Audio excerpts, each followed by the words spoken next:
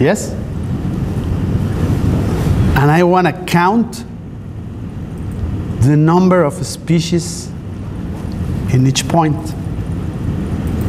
Remember, I am not mapping now the number of records because I selected only single records.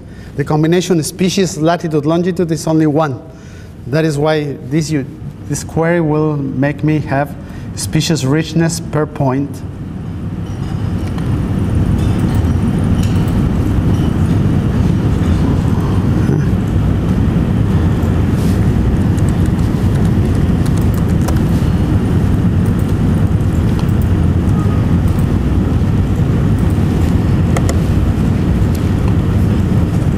Export to the base also.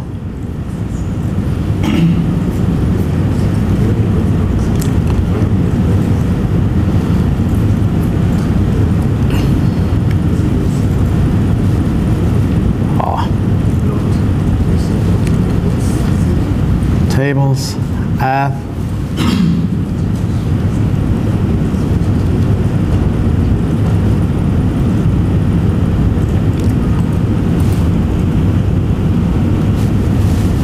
Okay.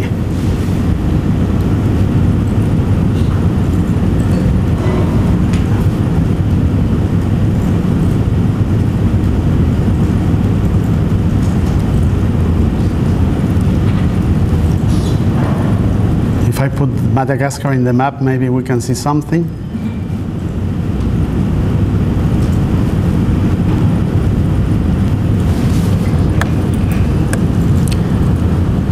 Now I want to classify my points according to species number.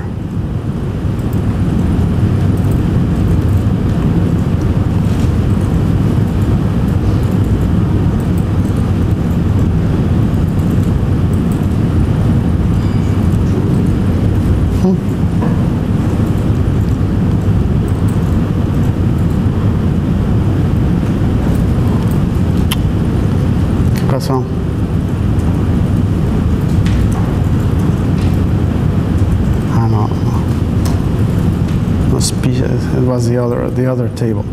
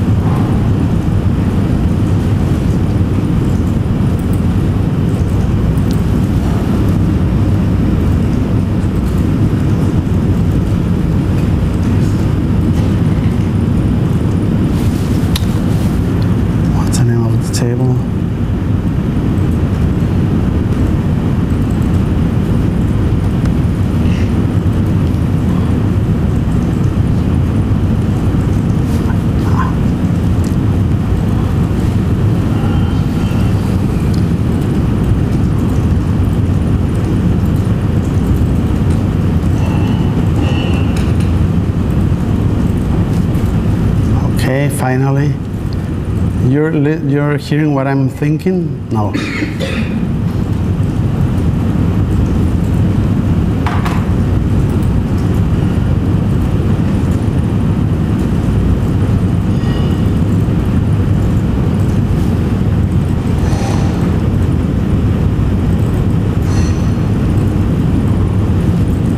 Now you see?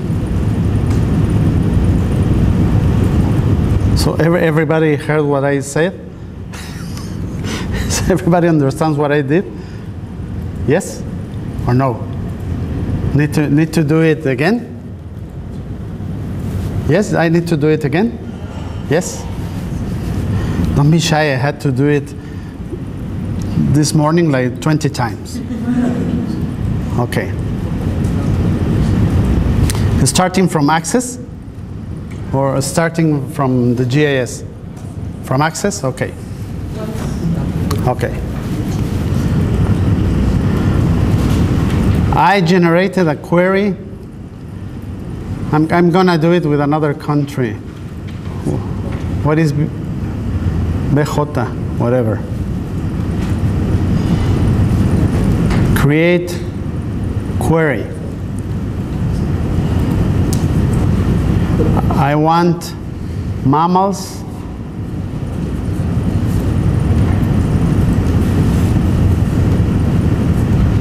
And I want lat-long data.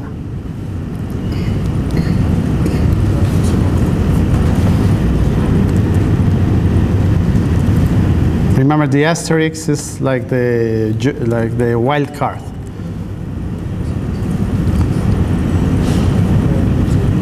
So what I'm doing, these are the fields that I want. When you push the sigma, means that I want the unique combinations of that set of data. And here in criteria, I add the criteria I want. In this case, I only want from class Mammalia.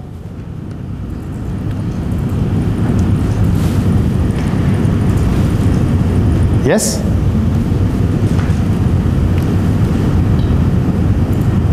Okay.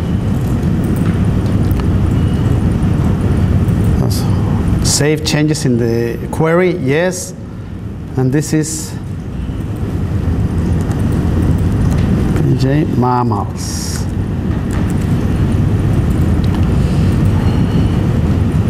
So this table has unique combination of species lat-long.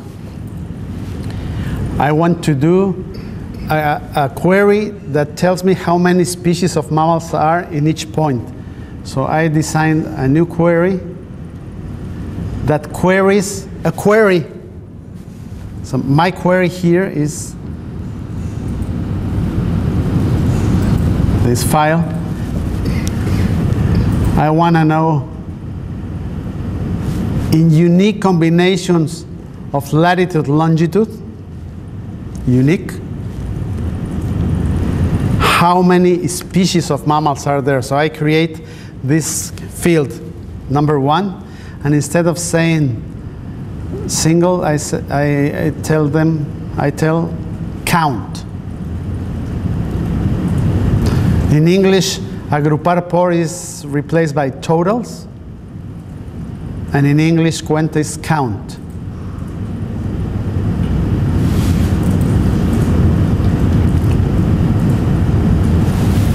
And here you have, for latitude, longitude, such and such, I have 1 species, latitude, latitude, such and such, 21. This I can export to Excel and have a graph. Not always you want to plot your data into maps.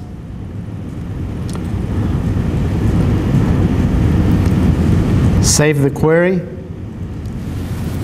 Says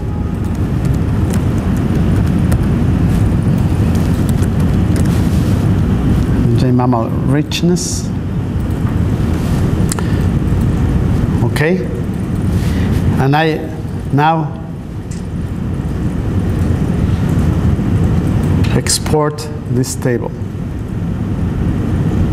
If I found it, here is it. Export to DBase. So that's BJ mammal. Okay. It's well done. Where is that country? Which one is it? BJ? Let's find out. That is what we. No, don't tell me. That is why we're using a GIS, right? Tables. Add. Okay, I have this. View, add event theme.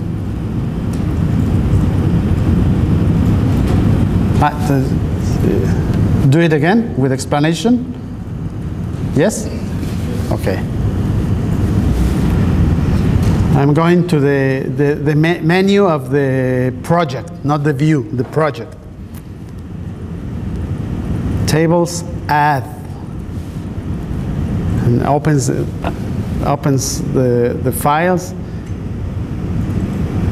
BJMMDBF, close, and go to the menu of the view. You see, I have a menu for the project, the overall project. I have a menu for the view, that is this set of data and maps that I have here. And in the view menu, I say view, add event theme, and search for my theme that I just added. And automatically it detects that X field is longitude, Y field is latitude. Huh? What's that?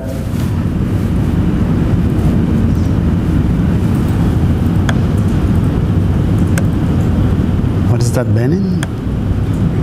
This is what? What country is that? Benin? Huh. Poorly surveyed. Now I want to classify my theme. Double click. I want a graduated symbol. And I want to classify in terms of species number. And I want to classify in 10 classes. And I want a size of dots that range from 4 to 18.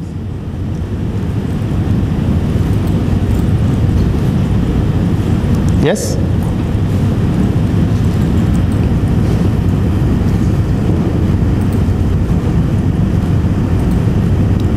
I can change the kind of symbol.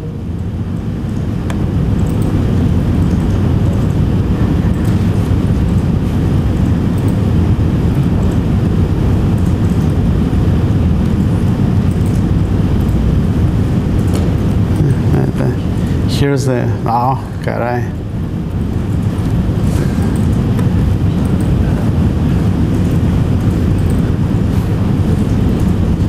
Whatever. Is that okay? If you had your authority file with the values you want to add, you can do these things only for the endemics, for both set of data. I pull out the endemics, or I pull out the endangered species and generate queries saying, besides saying I want species and I want lat long, I want endemism.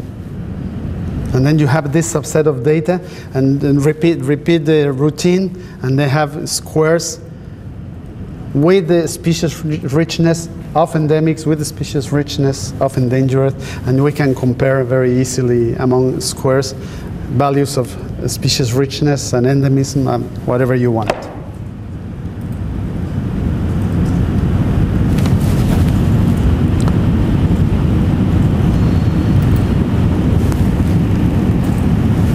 Yes?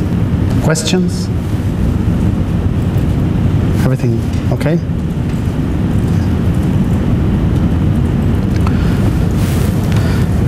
Here we can also learn how to generate an authority file. For example, I have this already. Let's do it in the other way. I will query again this Benin.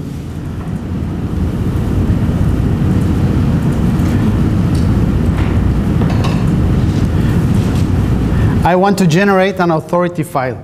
And the guys that supply the data are helping me a lot, because I have a lot of information that I don't want to repeat in every record that can be part of the authority file.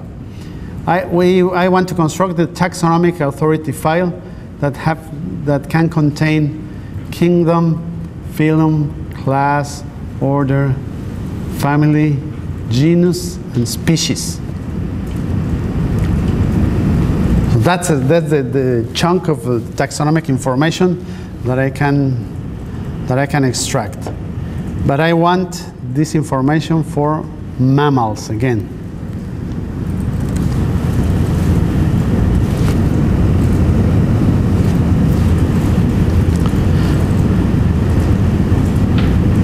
The good, what happened here?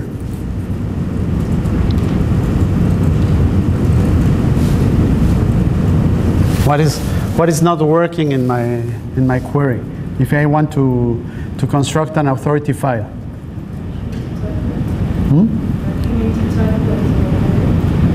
I need to make uniques, because I didn't ask for that, and I have the species many times. Uniques.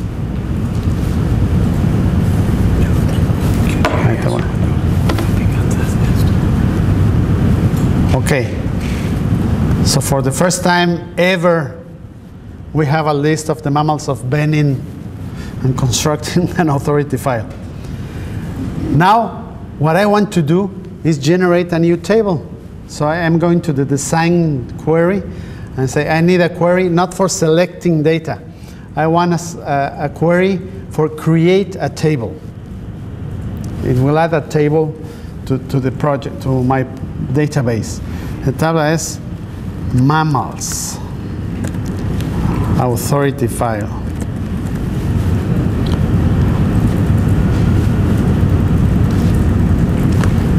And we have 97 species of mammals in our table. Yes. Bye-bye. But now I have a table.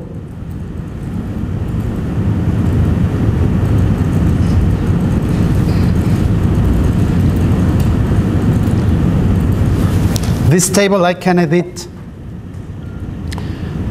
I go to the menu of the table, design, and what I will do is add an identification field.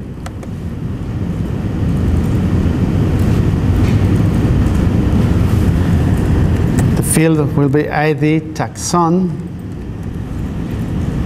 and the kind of data is what?